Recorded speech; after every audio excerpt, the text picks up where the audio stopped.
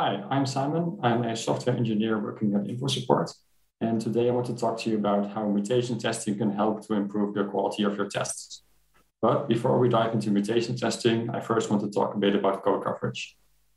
Code coverage is often used by developers as a means to measure the quality of their tests.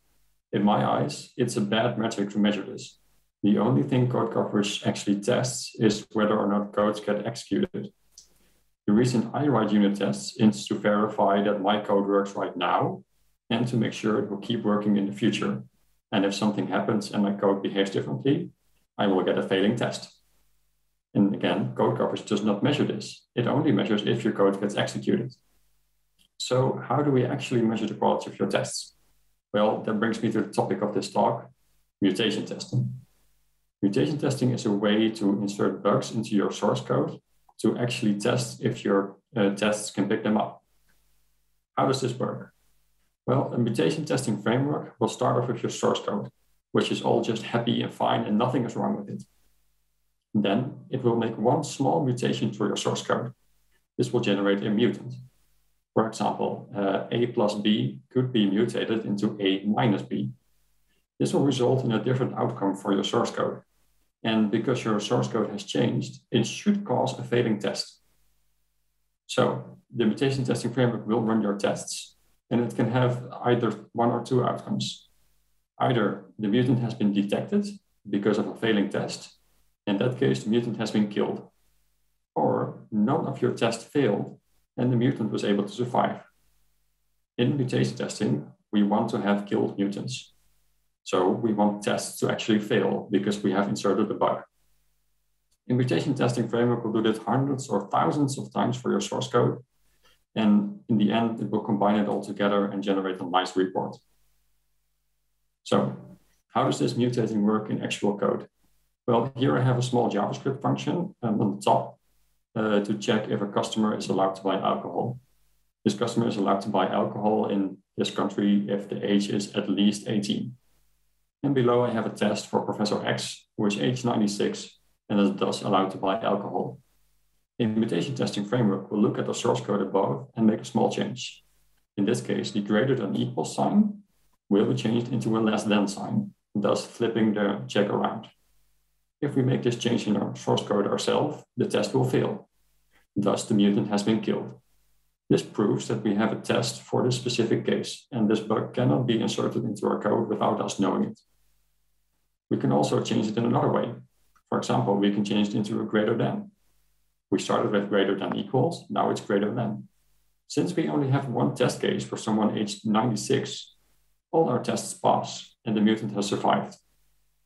We can also change the entire return statement and just simply always return true. In our case, it still passes and we have a surviving mutant. This is very simple code. Most of our code does not look like this, and most of our tests are also more complicated. So while someone looking at this code might be able to say, hey, obviously you're missing some test cases, in the production code that we're writing, it's often a lot more difficult. So what kind of mutations can you expect from mutation testing frameworks? Well, the definite list depends on the framework and the language that you're using, but in most cases, mutations like this are possible. For example, changing the plus sign into a minus sign, emptying strings, emptying arrays, flipping calculations around. You can do a lot of things as a very small change in your code. And only one of these changes will be active at a time to ensure we know which mutation is causing a test to fail. Well, mutation testing is available for a lot of different frameworks. Since we're at a JavaScript conference, I would recommend StrykerJS as the framework to use for JavaScript and TypeScript, but it's available for pretty much every language that you know. If it's not on this list, simply Google it for your language and you will probably find something. So for StrykerJS, I have a small demo. The demo application that we have is also available on our website. The link will be at the end of the slides with information how you can set this up yourself. I can start Stryker from the command line, and it will start running our tests. Since the demo application is a small application, it's quite fast. If you have a large enterprise application, you will most likely notice that mutation testing is quite a bit slower than running your unit tests, because there are thousands of mutations being made, and each and every one of them has to be tested. So my laptop is starting up right now. It's running the mutation testing. And in about a second or two, it will actually be done. For our application, it had 12 source files to mutate, and it was able to generate 126 mutants. So it's done. We get a nice table here as an output, but we also have a HTML report. And if we look at this report, we can see that we have a mutation score. That's the amount of mutants that we were able to kill. The more mutants you killed, the higher your score. And just as with code coverage, you probably want a high score. In this case, we have a score of about 85% on our application. While if we look at code coverage for this application, we would have 100% code coverage. So if we only use code coverage as a metric, we will be fooled in thinking we tested this properly. Now, if we look at specific files, we can also look at specific mutations. For example, the age check here.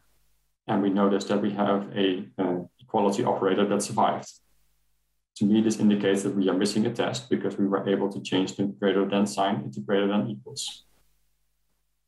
So with a report like this for your source code, you can actually figure out what kind of tests you are missing, or if you have any bugs in your tests. So to summarize, mutation testing, in my opinion, is a far better tool to measure the quality of your tests. I would highly recommend you to try it out. For JavaScript and TypeScript, I would recommend Stryker. There's an example available on our website. If you have any questions, feel free to hit us up on Twitter at Stryker_mutator. And the slides are also on GitHub.